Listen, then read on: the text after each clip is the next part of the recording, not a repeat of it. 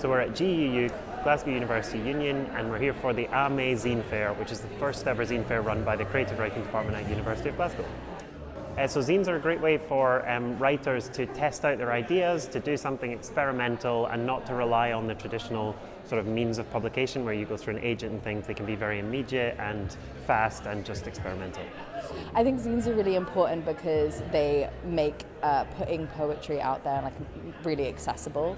I think it's really important when you're starting to write poetry to get it out there.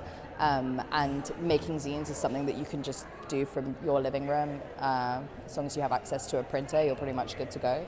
I would say just like be a part of the Glasgow writing scene. Like stuff comes up all the time, either through the uni, on Twitter, or honestly sometimes just kind of word of mouth. So keeping an eye out all the time and just like saying yes to things, even if you're not sure what it is like a really good way to stay involved.